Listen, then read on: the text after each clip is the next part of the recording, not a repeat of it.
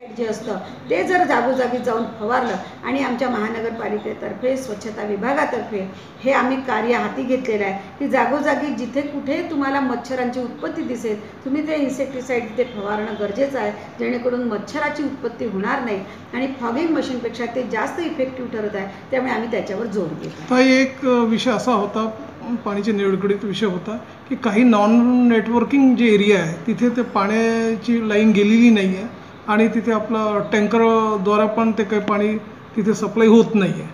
तर अशा एरियात पाण्याच्या सप्लायसाठी आपलं काय नियोजन आहे त्याबद्दल सांगायचं. हां, आपल्याकडे तुम्हाला माहिती आहे की संपूर्ण नागपूर शहरामध्ये आपण 2 भागामध्ये डिवाईड करू शकू, जिथे एक राहील तुमचं नेटवर्किंग एरिया आणि दुसरा राहील नॉन नेटवर्किंग एरिया.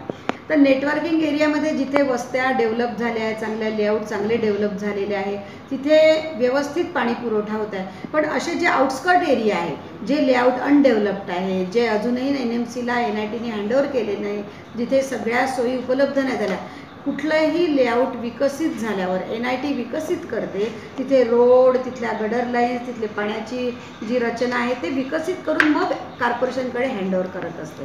तर असे जे लेआउट जे आहे त्यांचं विकसन पूर्ण झालेलं नाही आहे. त्या भागामध्ये अमृत योजनेअंतर्गत आपण सगळं नेटवर्किंग टाकून घेत आहेत, ही आपली प्रोसेस चालू आहे. अमृतचं कामसुद्धा सुरू झालेलं आहे.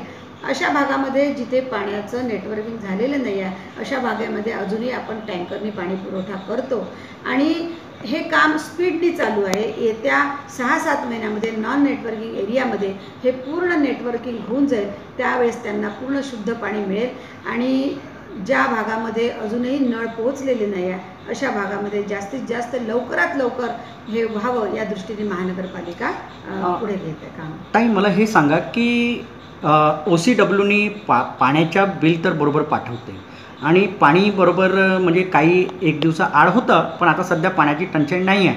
पण काही स्लम भागामध्ये गडर लाईन आणि पाण्याची लाईन समांतर गेलेली आहे, त्यामुळे दूषित पाण्याचा पुरवठा होत आहे आणि काविळीसारखे आजार पसरत आहेत. काय सांगा.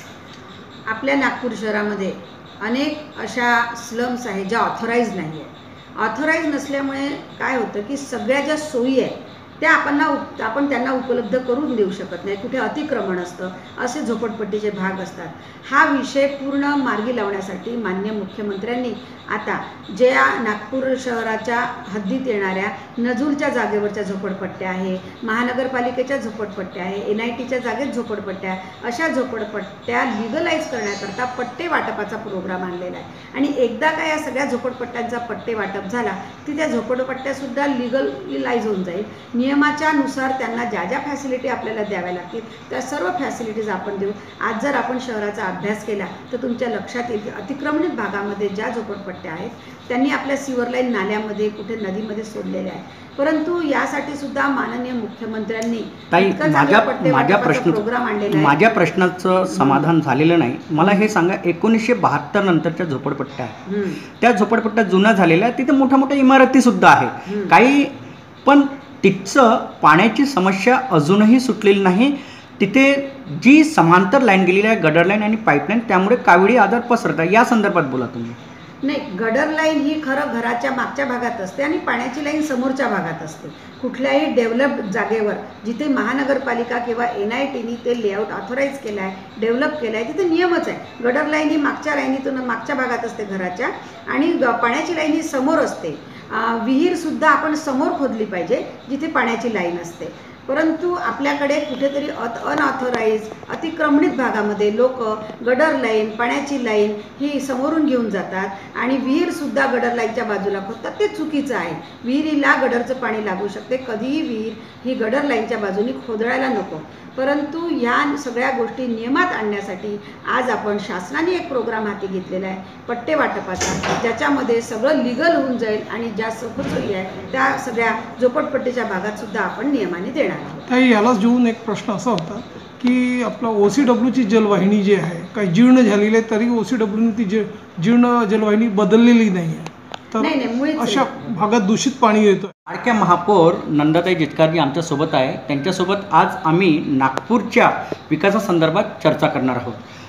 नंदाताई जिचकार मॅडम, तुम्ही हे सांगा, नागपूरला स्मार्ट सिटीचा दर्जा मिळालेला आहे, काय वाटतंय तुम्हाला? अत्यंत अभिमान वाटत आहे की भारतभरामध्ये ज्या 100 सिटी स्मार्ट सिटीमध्ये सिलेक्ट झाल्या त्यात नागपूरचंच नाव सेकंड फेजमध्ये स्मार्ट सिटी म्हणून सिलेक्ट झालेलं आहे. आणि याहीपेक्षा गर्वाची बाब अशी आहे की संपूर्ण भारत शहरामध्ये आज स्मार्ट सिटीच्या डेव्हलपमेंटमध्ये नागपूर शहर हे दुसऱ्या क्रमांकावर आहे, फक्त 4 पॉईंटनी पहिल्या क्रमांकाच्या मागे आहे. त्यामुळे स्मार्ट सिटीचं जे काम आहे ते नागपूर शहरामध्ये खूप चांगल्या गतीने सुरू आहे. नागपूर शहराचा जो स्मार्ट सिटी म्हणून दर्जा मिळालेला आहे, एकूणच आम्ही याचा आराखडा घेतलेला आहे. काही भागामध्ये अजूनही म्हणजे परिस्थिती जी आहे ती बिकट आहे, काय सांगा? नाही बघा, स्मार्ट सिटी डिक्लेअर झाल्यापासनं जे कामाची गती आहे आता ती प्रोसेस आहे. आपल्याला स्मार्ट सिटी 4 पिलर अंतर्गत नागपूर शहरामध्ये करायची आहे. आपण एक म्हणतो की एरिया बेस्ड डेव्हलपमेंट आणि pan city solution. Pan city सोल्युशनमध्ये जे नागपूर शहरामध्ये विविध ठिकाणी आपण कॅमेरा लावलेले आहे, वायफाय केलेलं आहे, आपल्याकडे इथे सिटी ऑपरेशन सेंटर आहे, हे सगळं LNTचं काम पूर्ण झालेलं आहे. म्हणजे पॅन सिटी सोल्युशनच्या अंतर्गत जेही स्मार्ट सिटीचं काम येत आहे ते पूर्णतः 100% कंप्लीट झालेलं आहे. दुसरा विषय जो आहे एरिया बेस्ड डेव्हलपमेंट, त्याच्यामध्ये आपण पारडी, पुनापूर, भांडेवाडी या भागामध्ये एरिया वाईज आपली डेव्हलपमेंट होणार आहे. आणि या भागामधली जी आहे रस्त्याची डेव्हलपमेंट ते 3-4 किलोमीटर रस्ते डेव्हलपमेंट सुरू झालेलं आहे, कामाचा शुभारंभ झालेला आहे. त्यानंतर दुसरा जो आहे की 1000 घरे आपण ॲफोर्डेबल हाऊस अंतर्गत आपले कंप्लीट झालेले आहे. या सगळ्या स्मार्ट सिटीच्या ज्या ॲक्टिव्हिटीज आहे एरिया बेस्ड डेव्हलपमेंटमध्ये आपले सुरू आहे आणि त्या कामाला सुद्धा चांगली गती आहे. पावसाचा थैमान वाढलेला आहे, आरोग्यविषयी निगडीत पुष्कळ प्रश्न नागरिकांना त्रासून सोड